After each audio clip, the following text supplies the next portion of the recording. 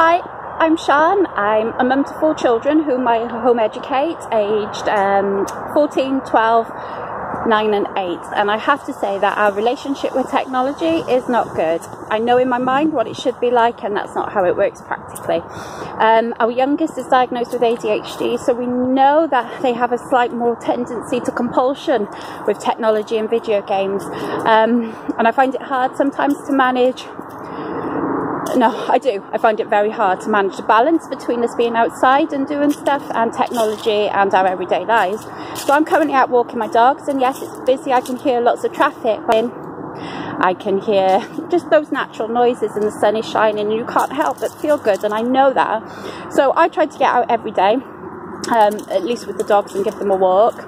I also run forest school sessions, so, you know, regularly outside for them, but it still doesn't feel quite enough.